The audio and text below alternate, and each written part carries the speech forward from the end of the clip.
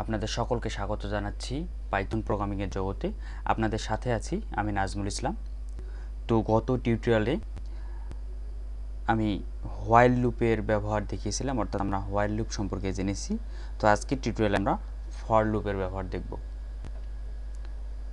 অন্যান্য প্রোগ্রামিং ল্যাঙ্গুয়েজে কিন্তু আমরা যেমন সি, জাভা, C++, এইগুলোতে আমরা কিন্তু ফর লুপের ভেতর যে কোনো শর্ত কন্ডিশন দেওয়ার উপায় আমাদের আছে। সেগুলোতে আমরা কিন্তু সেই ফর লুপের ভেতর আমরা কিন্তু অন্যান্য প্রোগ্রামিং ল্যাঙ্গুয়েজে কন্ডিশন দিয়ে দিয়েছিলাম।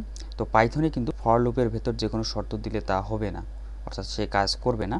পাইথনে আমাদের যেটি করতে হবে তা হচ্ছে ফর লুপের ভেতরে একটি লিস্ট বা একটি ডাটা স্ট্রাকচার ব্যবহার করতে হবে, যেটির একটি করে উপাদান পাওয়া যাবে, অর্থাৎ ইটারেট করতে পারবে সে।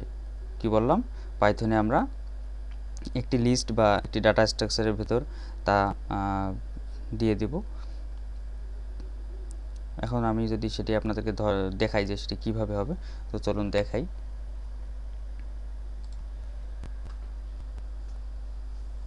যেমন ধরুন আমি যদি ভাওয়েলের একটি লিস্ট দেখাই, তাহলে আমরা এখানে ফর লুপের ব্যবহার করব। তো চলুন দেখাই আপনাদেরকে যে ভাওয়েল, আমি যদি ভাওয়েল এখানে নেই যে এ, ই, সরি চলে গেছে, আই, ও, ইউ, এই, আই, ও, ইউ, এই হচ্ছে আমাদের ভাওয়েলগুলো। সো আমি যদি এগুলোকে এখন ফর ব্যবহার করি, so for CS in vowels,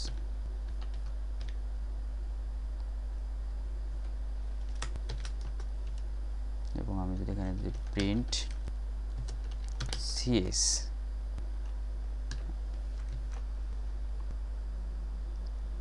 এখন আমি এখানে রান করি, দেখুন আমাদের কি দিয়ে দিচ্ছে।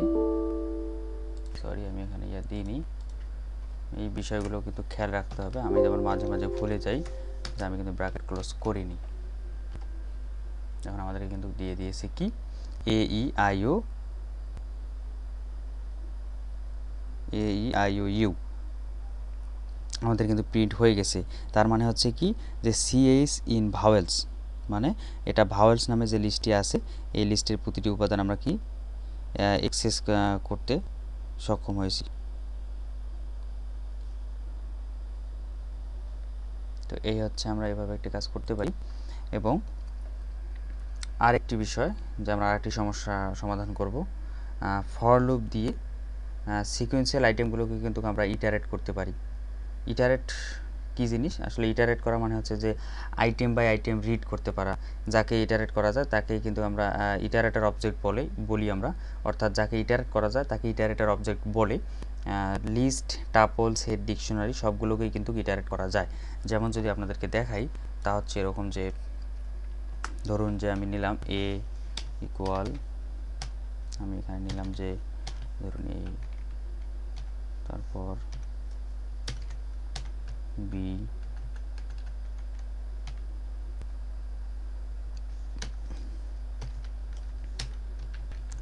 সি,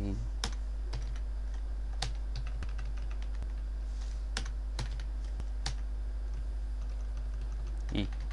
আচ্ছা, এখন আমি এই কলকাতা নিয়ে নিলাম। এখন যদি আমি এখানে দিই যে print type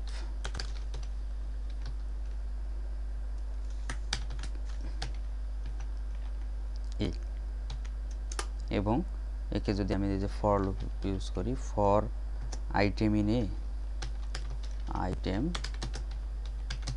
for item in a, এবং আমি যদি একে প্রিন্ট করি, এখন দেখুন প্রিন্ট আইটেম,